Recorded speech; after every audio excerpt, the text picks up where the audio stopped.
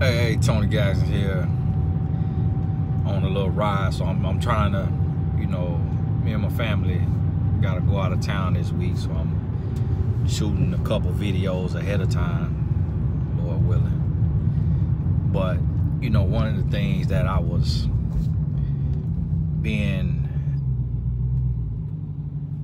as I'm paying attention and I'm looking, it's a thing that happens that a lot of times in relationships women don't understand, and men don't understand either, but it's just the nature. And I want to remind you of this because it's real important, and once you get it, once you grasp it, then you're able to, look like the car was going by, then you're able to work around this, and you'll get to the point that you need to be in your relationship a whole lot sooner. Now, the thing about with males, if you pay attention, and especially for the mothers, and it may be true with females as well, but for males, one of the things you will notice is that males always push the limit. Males push the limit to the fullest extent. And so the reason why, and a lot of times I see so many women misquote this, but so many women say, oh, well, if you had to leave him, that ain't your man. Meaning, if you got to break up or take a break, whatever you would call it.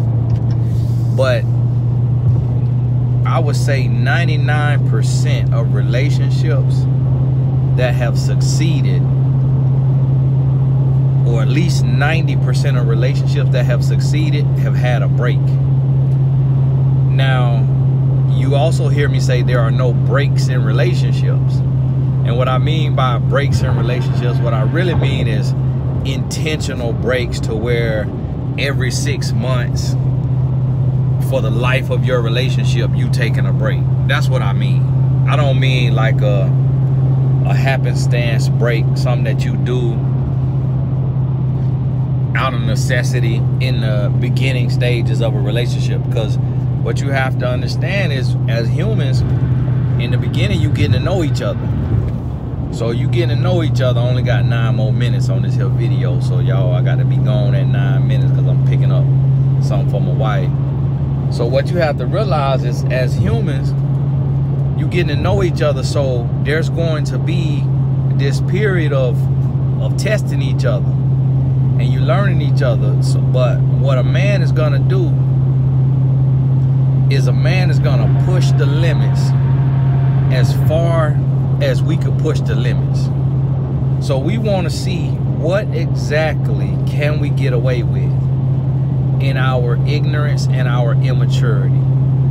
And this could be human nature, but this is something that men definitely gonna do, is we gonna push the limits. And we pushing the limits to the point of, no, they didn't. You know, the little velvet wrap, that's a little old bitty car, like a little smart car, a little something shaped like a smart, but it ain't a smart car. And they got the velvet wrap on it.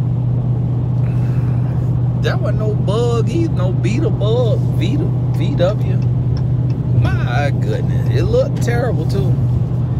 And so what you have to understand is that a man is gonna push you to the limits. And this is the thing, they come in all different, types and styles and ways. So in one way it may be he want to see if he could get away with cursing. He want to see if he could curse you out. Another thing, he want to see if he could stay out all night. Like, different men have different quirks, different things. So with me, mine would be, I want to see how blunt I could talk. How blunt I could talk to a woman. How direct I could talk to a woman. How sharp the toxicity. Now, I ain't talking about the mature version of me. I'm talking about the toxic version. I want to be real, hurt your feelings.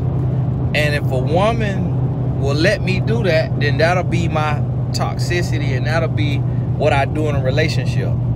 See, we don't have that, because what my wife did when I went to try her, I went to yell at her. She said, she put her hand up. She said, don't talk to me like that. And I was like, whoa, okay, wow.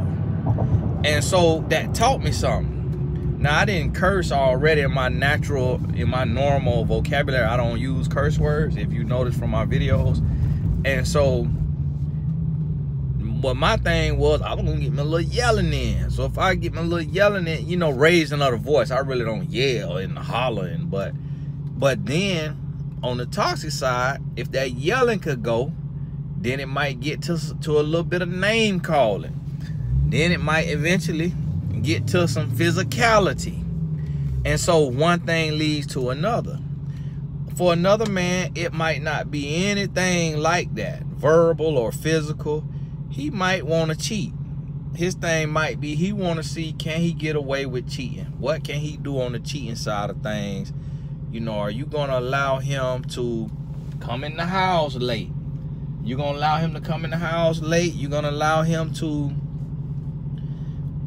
text with another woman? You're going to allow him to call another woman? You know, what you going to allow him to do? And if you're going to allow him to do those things, then that's exactly what he's going to do, as long as you allow it. But when you take and you show, okay, no, this right here got to be shut down. We shutting this right here down. Do not, hey, listen, if you want to come in here late, if you come in here late another time, don't even bother coming, and don't bother calling me, because we done. You hit him with that right there, and then he gonna test you. A man always gonna test you. And it's the funniest thing to me. It's the funniest thing to me. Men always, and God bless you fellas, if you one of the men I'm talking about, I do not hear from a man until his woman leave him. It be men in my DMs on Instagram and in my email, hey Tony, man, I would love to talk to you, man, to get my girl back. I love her with all my heart, but I was being stupid and I ran her off. If I had $1 for every time I done read that from a man, I'd be sitting pretty. You hear me? I will be sitting pretty. Do you hear me? Okay, I'm getting ready to change lanes, but this knucklehead, well, they'll test your Christianity on the road now. He's speeding up and changing right behind me. Hold on, buddy. And so, that's the thing. A man is going to make you leave him. Oh, okay, you done lost your front. Oh, no, you didn't. Thought they lost their front little parking stop, too. Psych, my bear. And a man gonna make you leave him. So what you have to be ready and willing to do, to every woman listening to this, you got to be ready to leave him ASAPula. Do you hear me? Immediately. The faster you leave him, the mistake that a lot of women make is you let a lot of stuff pass. You let a lot of stuff slide. So then you fed up at 3-year mark, 2-year mark. No, you want to try to leave this man in the first 6 months. When he tests you on, and not, listen, you're not leaving this man for snoring. You're not leaving this man, you know, for something foolish now. You leaving this man because he really tried you like a crackhead.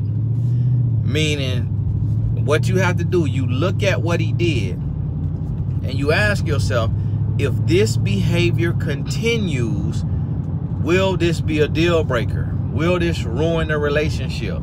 If the answer is yes, then that's when you got to check him on that.